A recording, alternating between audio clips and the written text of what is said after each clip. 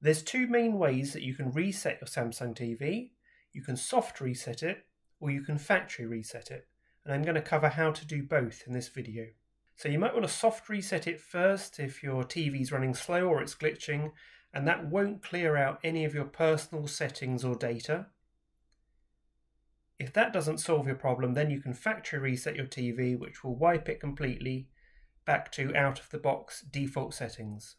So to soft reset your TV, unplug it, hold down the physical power button on the TV for about 10 seconds, then wait for a further 2 minutes, and then plug your TV back in and switch it on again. And if the problem with your TV is software related, then hopefully that will fix it, because it will clear out any temporary files and any flash memory in your TV. If you still have a problem and you want to factory reset it, then just switch your TV on, press the settings button on your remote, or press the menu button on your remote and navigate to settings in the bottom left, and then scroll to general and find reset right at the bottom. And you can reset your TV with the pin 0000. If reset is grayed out on your TV, then first of all just check that your source is set to TV or TV Plus. So press the source button on your remote and confirm that the source selected is TV.